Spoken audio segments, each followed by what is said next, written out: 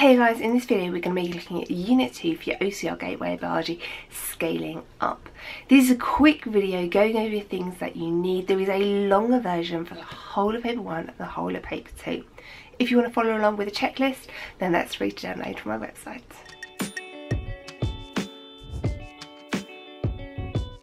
When we're talking about diffusion, we are talking about things moving from a high concentration down the diffusion gradient to an area of low concentration.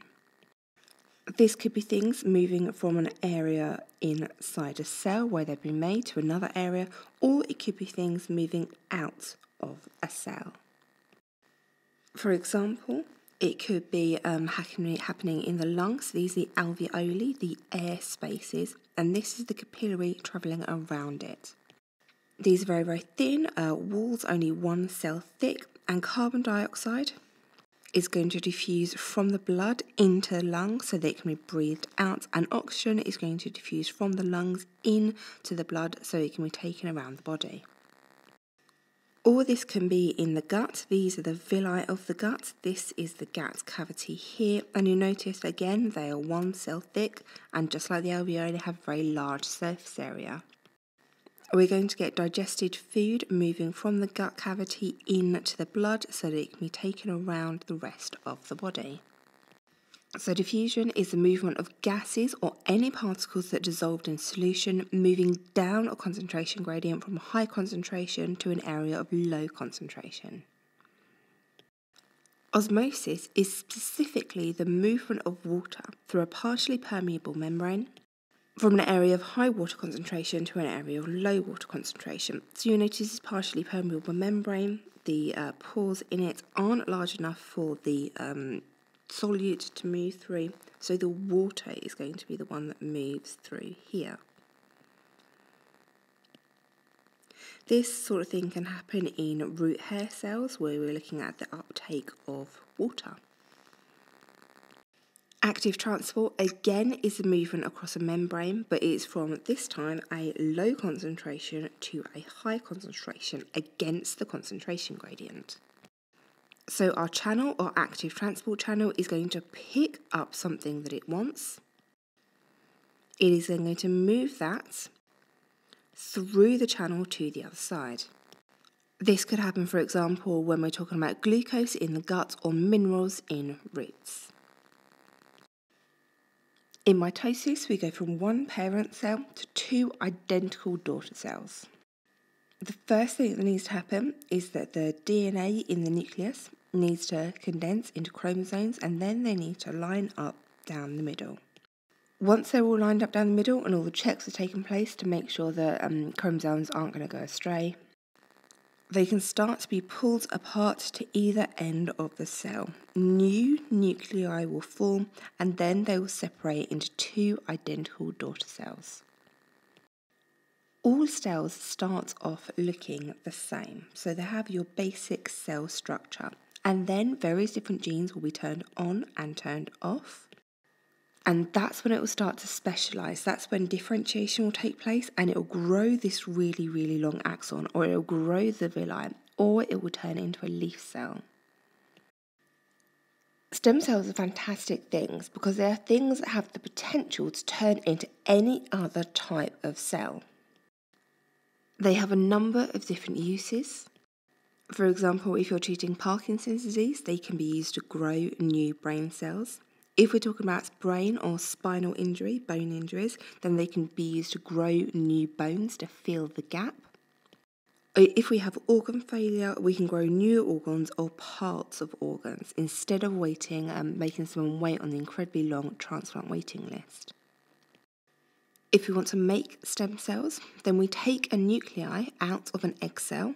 We take nuclei from the patient's cell and insert that into the empty egg.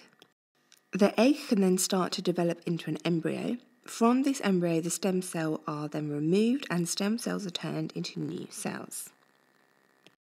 This does come with quite a lot of controversy because human embryos are going to be created and then destroyed, and there are lots of religious objections to this, people just saying that life starts when embryos are created, and people that object to the destruction of embryos.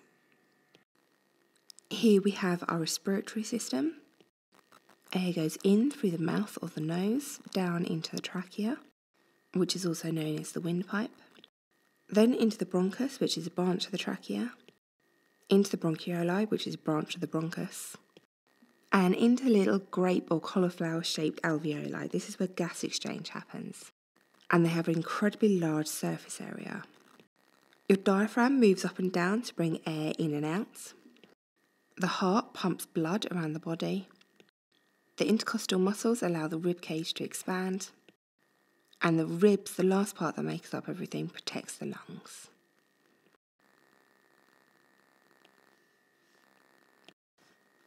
Here we have a cardiovascular system, and it is a double system.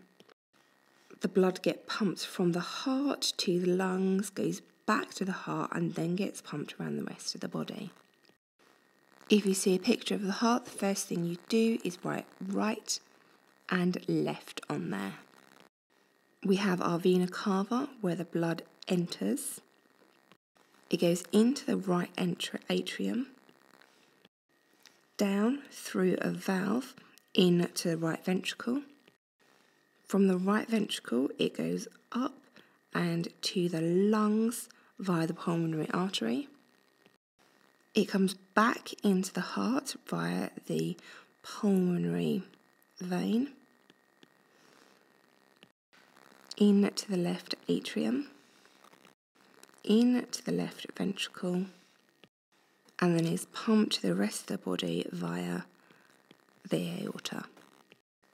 If you want to check you have the path of blood right, then we need to be looking at capital letters. It goes through the vena cava, the atrium, the ventricle, then the artery, back through the vein, into the atrium, to the ventricle, and then the aorta. So it goes vena cava, atrium, ventricle, artery, vein, atrium, ventricle, aorta. VA, VA, VA. If you don't have that pattern, you've made a mistake somewhere.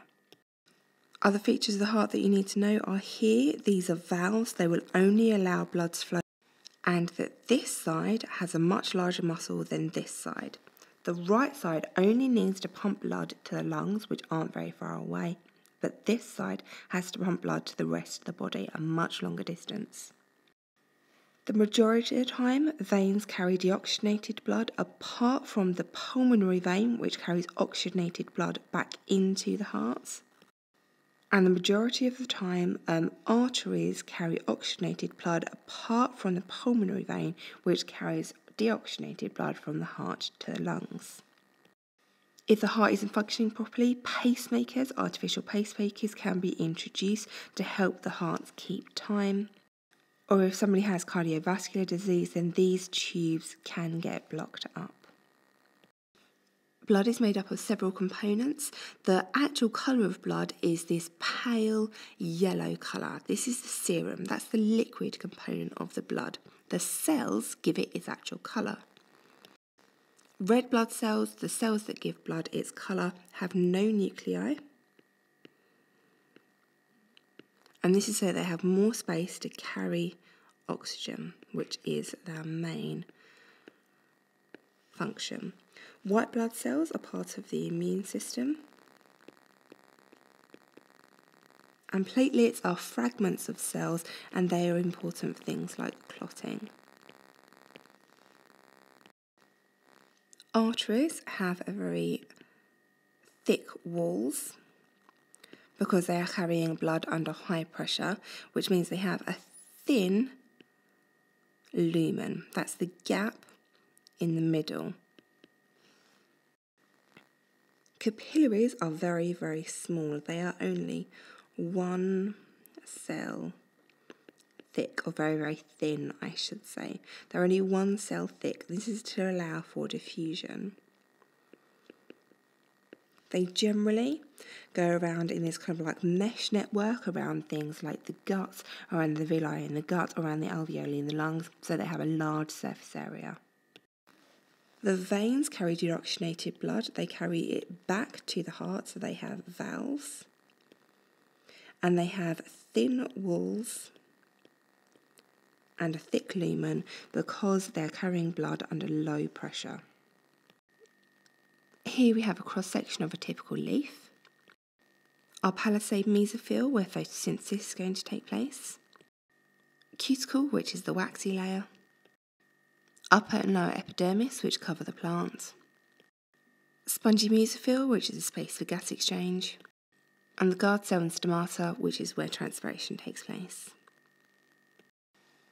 Inside the plant we have the xylem and the phloem. The phloem is going to carry water that is generally going to be in upwards direction from the roots where it is collected to the leaves where it can be used for photosynthesis, and the phloem which carries ions and food, and this is generally in a downwards direction from the leaf where food can be made in photosynthesis to the roots where it can be stored in, for example, potatoes. There are several factors that affect the rate of transpiration, and transpiration not only involves water moving out of the stomata, but also moving up through the xylem. So if we have bright light, that is going to lead to more transpiration.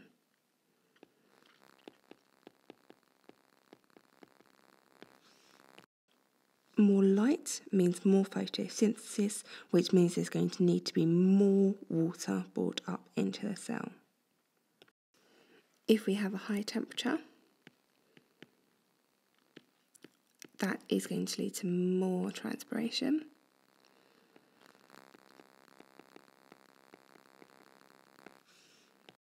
Because the rate of reaction is going to happen faster.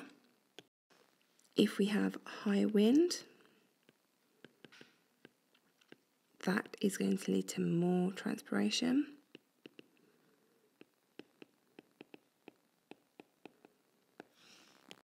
Because wind is going to be brushing against the leaf or flowing against the leaf, moving things out of the way, so diffusion is going to play a part here. And if we have high humidity, this is going to lead to lower transpiration.